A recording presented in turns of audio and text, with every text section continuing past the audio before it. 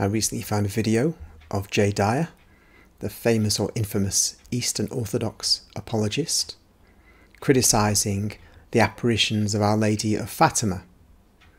So I thought it would be useful to look at this, and I won't use the negative term or hostile term dissect it, but to examine some of the things he says, just to see if they really are valid or not. So without further ado, let's get going.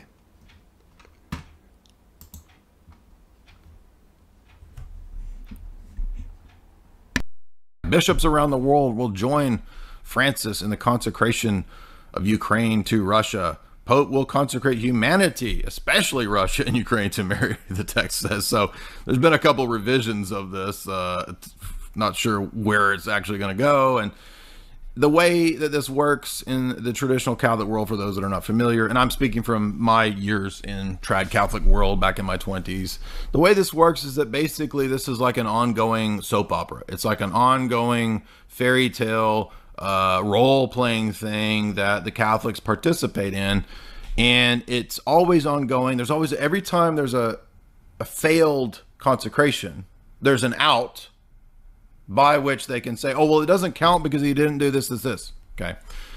First question here, guys, come on. Okay. Why would the Pope not follow what Mary says to do? Okay. So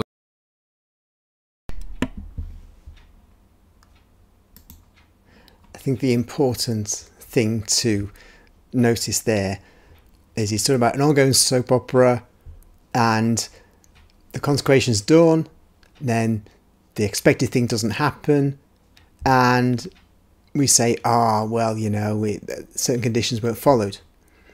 Well, actually, that's a real misrepresentation. I know afterwards he talks about why wouldn't they do it, but that's another thing we can go into. But firstly, is his charge that we're moving the goalposts a valid one? I'd say not at all. The conditions for Fatima have been long known. The conditions that Our Lady set down for bringing peace to the world have been long known. Whether every pope since 1917, when the first apparitions of Mary occurred, have known them. It's doubtful whether Benedict XV, who was pope from 1914 to 1922, whether he knew them. But nonetheless, the conditions are clear, and I'll set them out.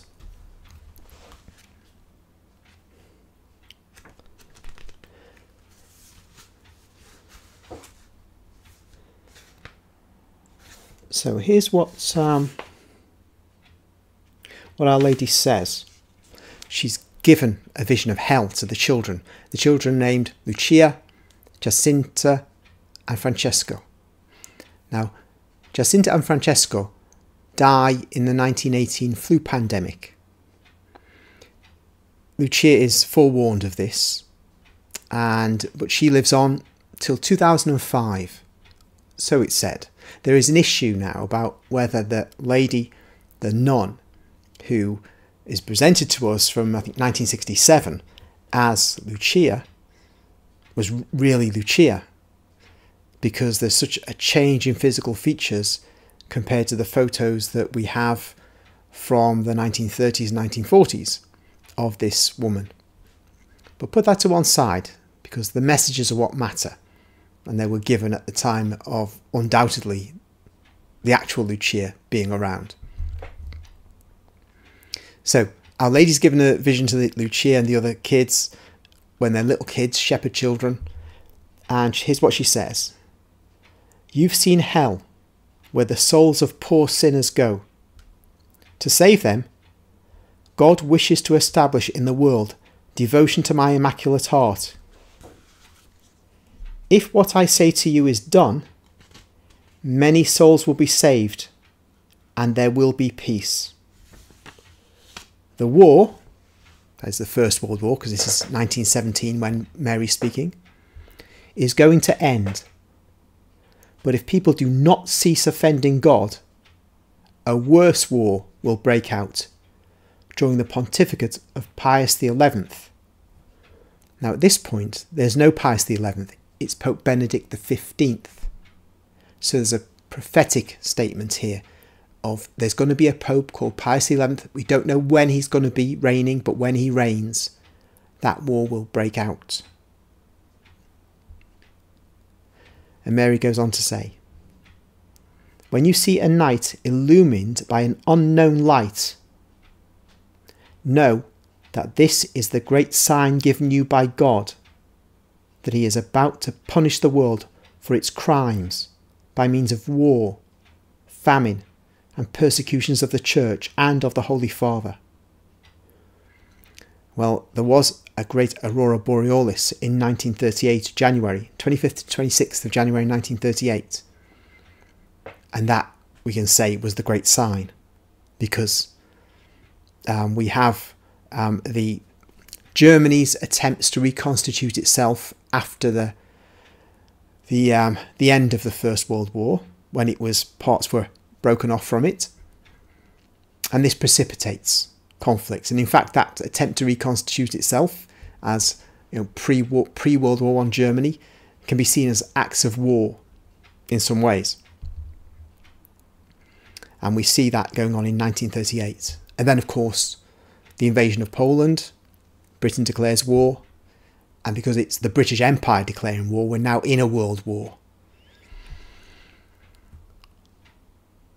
Then Mary says, this can be prevented. All this need not happen. To prevent this, I shall come to ask for the consecration of Russia to my Immaculate Heart, and the communion of reparation on the first Saturdays. This is what we know as the first 5 Saturdays devotion.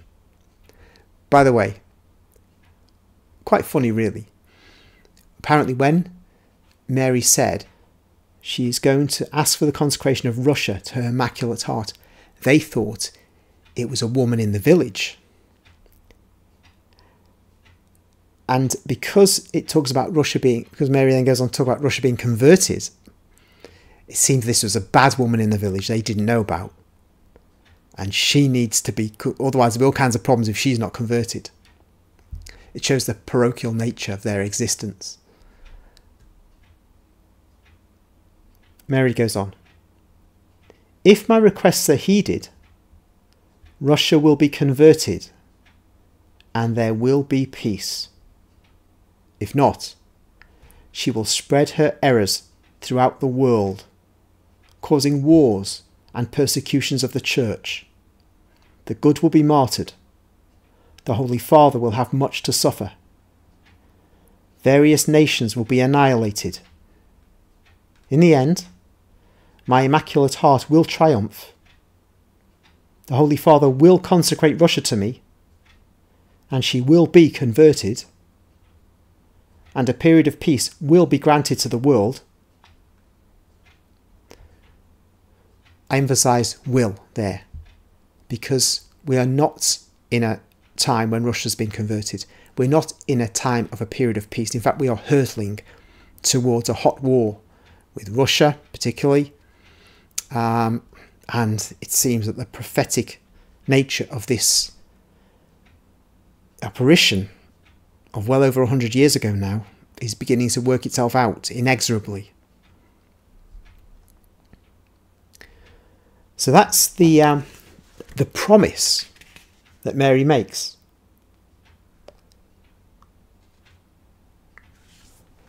Now, these are still kids, and as I said, the consecration of Russia to Mary's Immaculate Heart is required.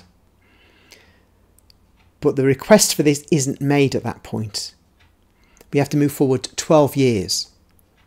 Now, Sister Lucia, now Lucia is Sister Lucia, a nun. And what she writes in her diary, it's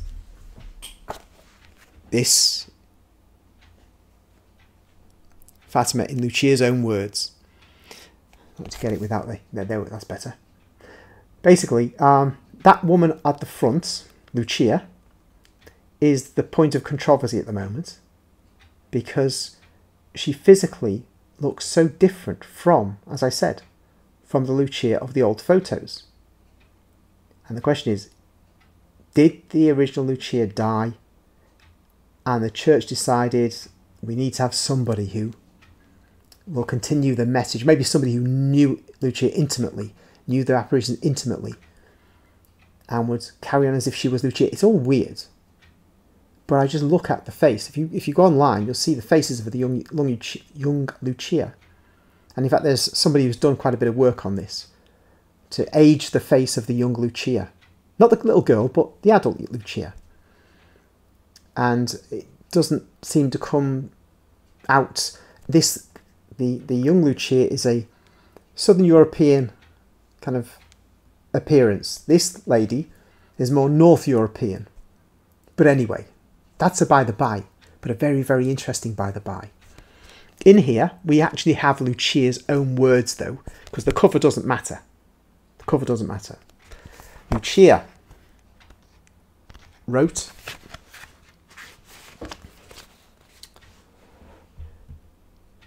the 13th of June, 1929. So as I say, 12 years later, Mary appears to the adult girl now, the adult woman.